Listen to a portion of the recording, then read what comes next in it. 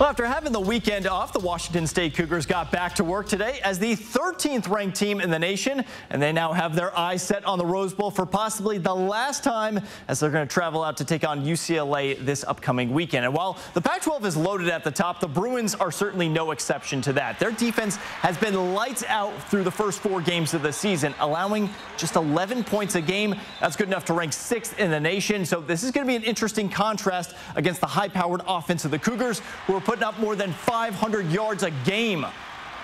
I have not seen a bigger, longer defense in a long time.